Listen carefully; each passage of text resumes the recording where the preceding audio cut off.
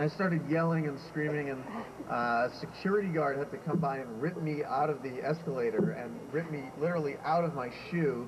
And then they had to fetch my shoe, but it was all torn up by the metal teeth. And they took me to a little room and sat me down in front of a television and gave me a can of Coke. That was like, I don't know, their reward for me. But one of the things that we had these escalators in our high school, and what a lot of people don't realize is that in order to prevent you from getting caught in escalators have a lot of safety mechanisms, okay? One of them being that, you know, if you stick your foot at a 45-degree angle in the escalator between two of the steps, don't ever do this, okay? The whole escalator will detect that there's pressure on the bottom and there shouldn't be, and it'll shut down immediately.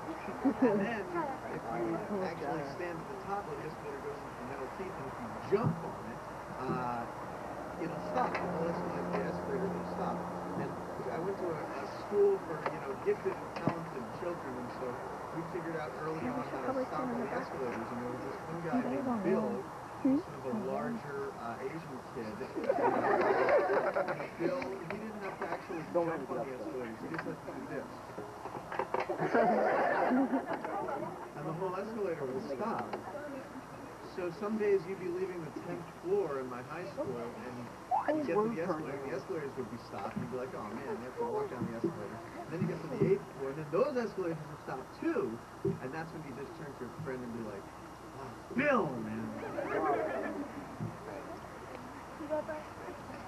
So one day I was going down one of my high school's escalators. I was tired.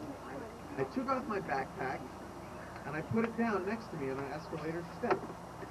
For whatever reason, my backpack flipped over and started rolling down the escalator like a slinky. Wow. Many steps below stood a girl. She had one hand to her face, as if she were on a cell phone, but she had no actual cell phone. We were the only people on the escalator. My backpack kept tumbling, and I watched it sort of helplessly as it rolled down and whapped her in the back of the cabs. The girl stopped talking on her fake cell phone and turned to look at me. She had to take that look. I could have been a cute guy who'd thrown my backpack at her to get her to talk to me. She sized me up, cocked her head, and kicked my backpack as hard as she could the rest of the way down the escalator. When I reached the bottom, I picked up my backpack and I thought about it for the rest of the day. On the subway ride home, I pulled out a wrinkled piece of paper and I wrote about the cell phone girl in my stupid backpack. I wrote angrily. I used as many curses as possible. Afterward, I felt a lot better. And when I read my words the next day, I felt it was pretty good. So, I went from writing profanity-ridden rants to slightly less profanity-ridden essays. I was able to get some of them published in a local newspaper, New York Press. Soon I was writing on a regular basis, taking my boring, scary, embarrassing high school moments and turning them into something people could read about. It was a real comfort. If something weird or horrible happened to me, I'd write about it. And then somehow I'd be in control, a little bit. A couple years later, I got something published in the New York Times Magazine, and that got me in touch with Free Spirit Publishing. It gave me this book contract, which I didn't really understand, but I signed. And now I'm here, writing this introduction after polishing most of what I wrote in high school and organizing it chronologically. I threw out the backpack when I was a junior and replaced it with a bag from the Army surplus store. I never did learn the name of the girl. And that's the intro to the book, which I always enjoy reading because it's short, very short, and so when I'm finished reading it, there's always like a moment of awkward silence and people aren't sure whether they should applaud or not, and I really like awkward silences, so... Now we can do more awkward silence if you want. Hold on.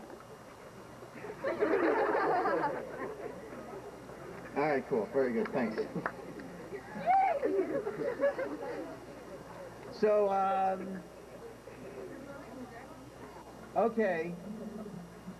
Great. Well, thanks. So that's sort of the beginning of the book and kind of a little bit of a story of how I got started writing. How many people here are interested in doing writing above and beyond what they make you do in school?